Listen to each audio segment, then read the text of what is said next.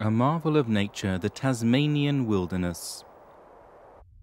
The first gigantic sole continent on Earth is believed to have started breaking apart about 180 million years ago. Australasia was created and the island of Tasmania gradually separated from the mainland. Glaciers carved out a starkly contrasting and rugged terrain. Primeval forest covers much of the island and still retains characteristics of a bygone age.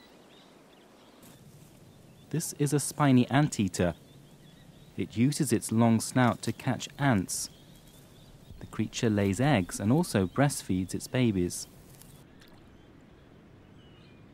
The platypus, like the spiny anteater, is also a mammal.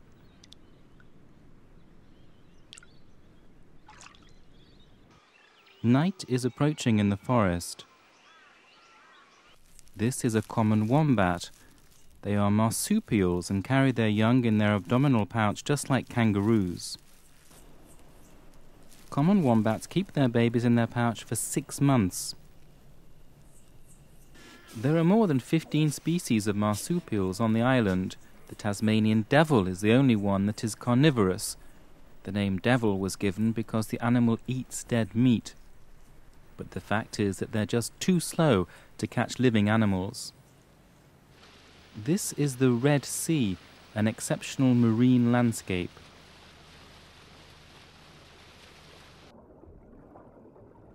Deep-sea creatures normally found at a depth in excess of 200 meters can be found here in shallow water just 5 meters deep. What makes this water red is a compound called tannin. Tannin from plants surrounding the bay has been released into the water. The red pigment blocks out sunlight and keeps the shallow water as dark as the deep ocean.